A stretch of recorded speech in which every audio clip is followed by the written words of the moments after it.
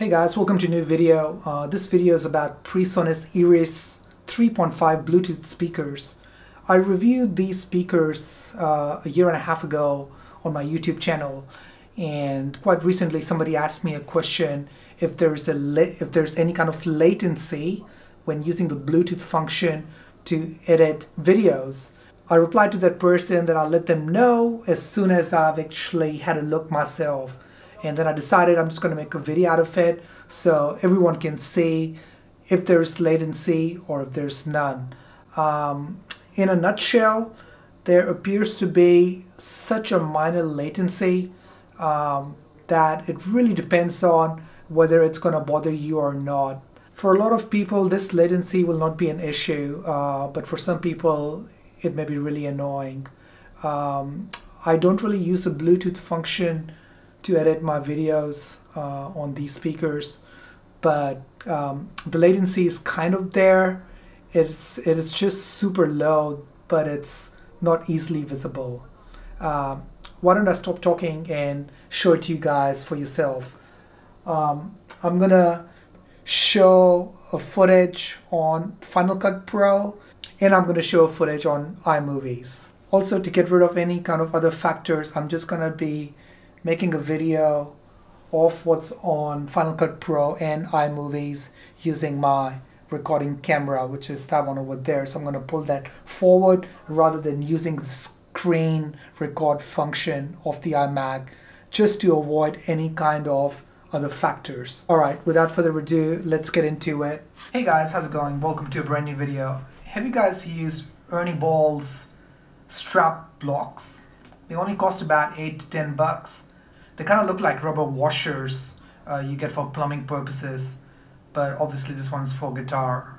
And they're really easy to put on. So once you've got your strap on and you've got your little strap nut here, you just slide it on top of it up until it locks in tightly. It just like so. And there you go, it's done. Super easy. So for $8 to $10 you get 2 pairs. So yeah, super handy. Highly recommend it. In case you're thinking about jumping around and swinging the guitar back and forth, I probably won't do that unless you've got the actual shallow strapping locks, like the ones I have on my Les Paul over here. And if you want to do all sorts of acrobatic stuff, then I would go with these ones because these are more secure than these rubber strap locks. But if you just want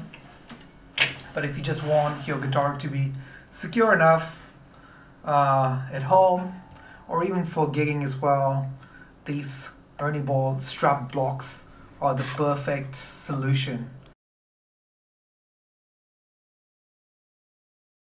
Hey guys, how's it going? Welcome to a brand new video. Have you guys used Ernie Ball's strap blocks?